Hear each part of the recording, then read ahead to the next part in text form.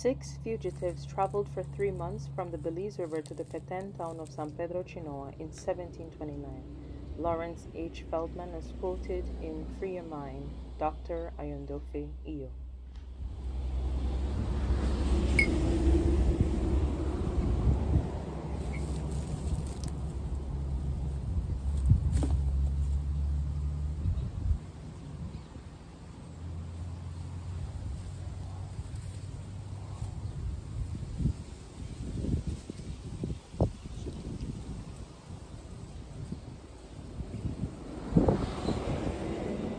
Black female sexuality has been a point of contention, taboo, and shame in the Americas since the first slave ships touched ground.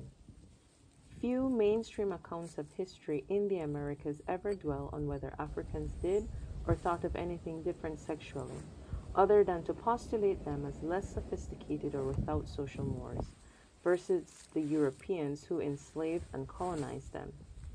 Untitled essay on Afrodiasporic booty dances and Black female sexuality, Zahira Kelly.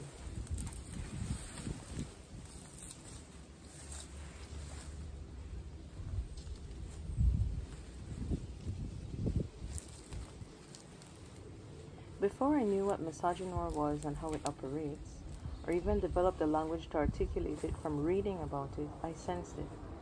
Every black girl does. Every black woman does.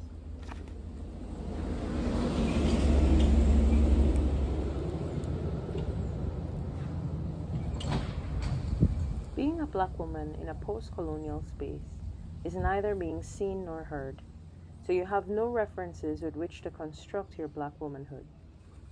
Being a black woman in a post-colonial space is having stereotypes fixed on you as descriptors of who you are and should be.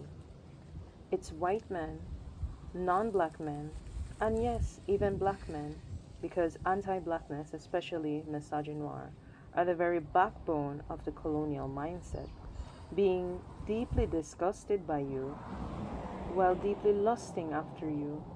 It is a diseased dynamic.